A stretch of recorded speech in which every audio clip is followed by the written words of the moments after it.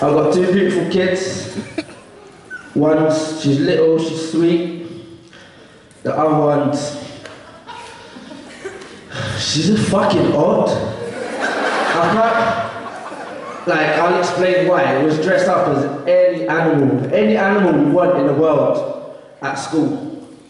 I thought, boom, this is my time to shine. All I've got to do is spend a bit of cash. It's nothing, I'm going to look like Superman today. It's fine. So I looked at her, I said, baby, what do you want to be? And with absolute sincerity, she looked at me and said, Daddy, I want to dress up as a slug.